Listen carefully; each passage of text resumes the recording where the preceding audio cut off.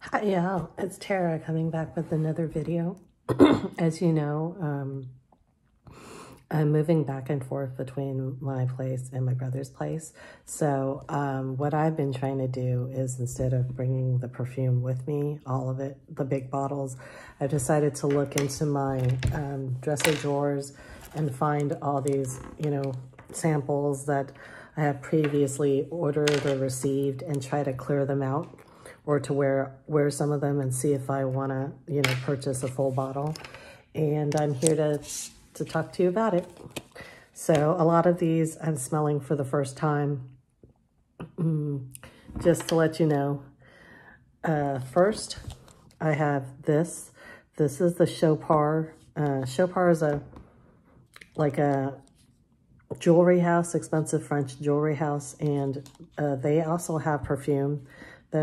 They have an exclusive line of perfume, and this one is in this really cool, slip out long sample thing.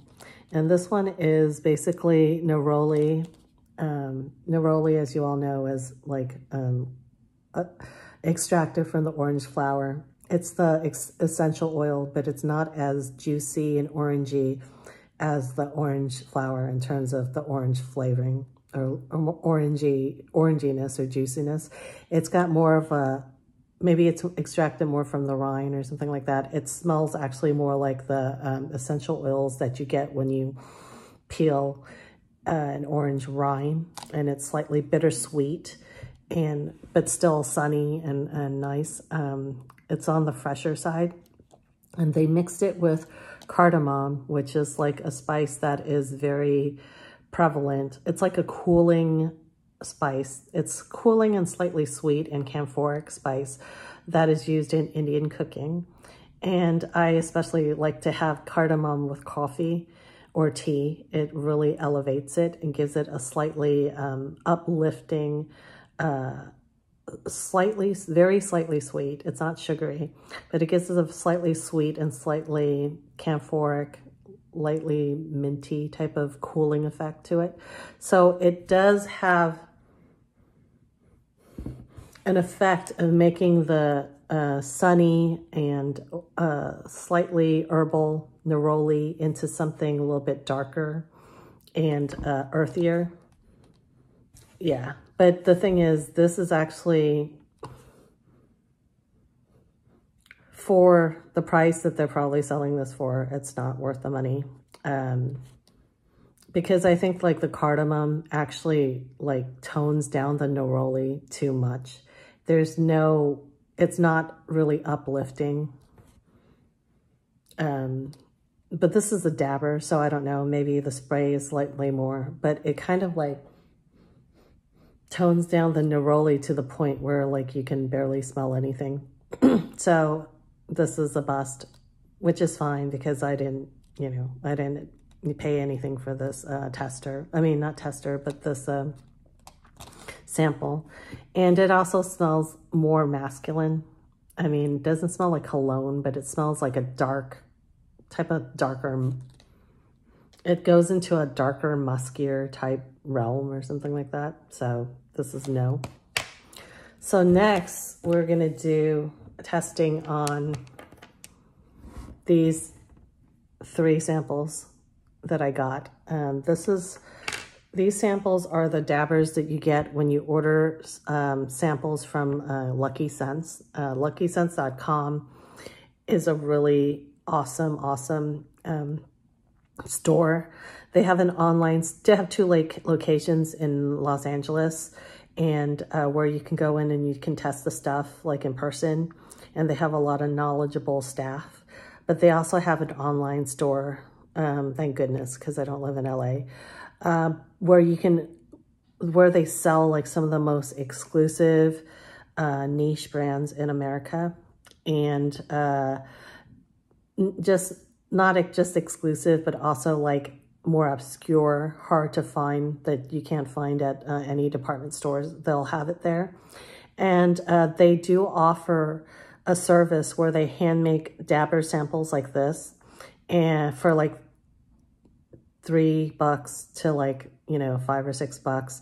And so you can try the very expensive and exclusive perfumes before you even have to buy it. So you don't have to blind buy if you don't feel like it, you know what I mean? A lot of times they also have sales. There's like a special sales tab there where some of their lesser known perfumes or stuff that they're discontinuing, they'll list them for sale there, and often for like, you know, quite a lot off. So if you are, you know, wanting to get stuff that's like, you don't want to bite the bullet because it's like expensive, if it ever goes on sale, they might have it there. So you can maybe sign up to be notified or something like that. But anyways, I digress. I bought these like 3 or 4 years ago, and I just found them. They came in this like little baggie like that.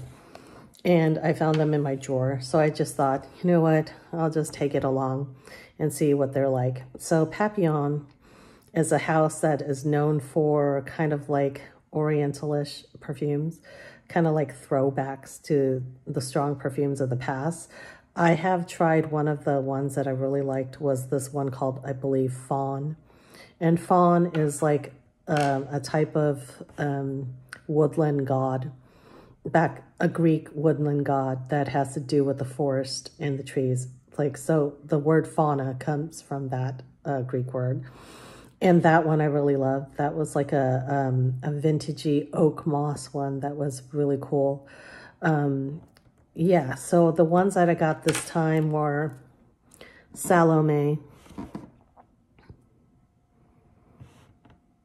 like the biblical character, and yeah, so Salome did the dance of 7 veils and, you know, got the head of John the Baptist or something.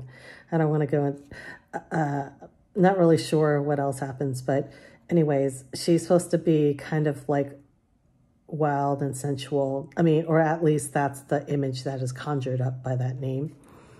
And the perfume is very sexy and very like old-fashioned-y, powdery, but it has, I believe it has like civet or a lot of these like sexy musk in there. So it's like a oriental musk. It's very strong, and it's really like my antithesis. So I'm guessing no for me. I'm glad to have it, you know, in the sample though, you know what I mean? Because it's good to have these really unusual perfumes on hand to play with. Secondly is this one, and this one got a lot of attention several years ago, and this one is called Tobacco Rose, and this is more up my alley. It is a tobacco rose scent. The rose is really strong, clean, and lovely. It's like a jammy, clear rose. Yeah, and it has like a slightly animalic tobacco musk background. Not bad. Out of all of these, and the Fauna that I had mentioned earlier, which was like a oak moss one, foresty oak moss one, this one's my favorite out of that line, and I put it on this wrist. Yeah, so it's kind of powdery on the skin, actually. And it's like a lovely, powdery, ambery tobacco rose. Very strong. Yeah, not bad. Good quality stuff. And then the last one is this, Anubis. So Anubis is the god, the jackal-headed god of Egyptian, the ancient Egyptian religion. And this one is kind of oudy smelling. I think this might be oud and incense. So I think Egypt has a type of incense called kaifi, and it had been like put in certain like perfumes, like a scarab beetle from zoologists. I don't know if this has it, but yeah, it's kind of slightly incensey and oud-like smelling. So what do I say about that? Ooh, That is also, alas, a no. I don't really like oud. Yeah, and this last one was actually the paper of this Neroli a la Cardamom de Guatemala. So, yeah, all four of these are a no, so that's good. I'm just going to file these away for future reference. There might come a day when I'm just craving for some tobacco rose or oud or this crazy Salome. I don't think there might be any day where I would be craving for this, you know, so that's probably going to be leaving my collection soon. So yeah, this is just my sample clear out and sample appreciation or clear out. I'm wearing this tiny free gift that I got from Sephora. Look how small it is. So this is like one of those gifts where, like, if you have a Sephora account and you just get enough like points, you can get freebies from every now and then once you've accumulated it. And this one is Tarte, T-A-R-T-E. That's like a lip product brand. And this is called Maracuja, which I think might be Brazilian. I think this is the type of fruit, Maracuja. Juicy lip. So it's what I'm wearing right now. It's just like a sheer kind of your lips are better, slightly coralish, slight pink and shiny, and moisturizing lip balm. Moisturizing in a waxy way, not in a wet way or a moist way. Well, thank you for experiencing the sample tryouts for today. And please like and subscribe if you like. Have a good day. Talk to you later. Bye.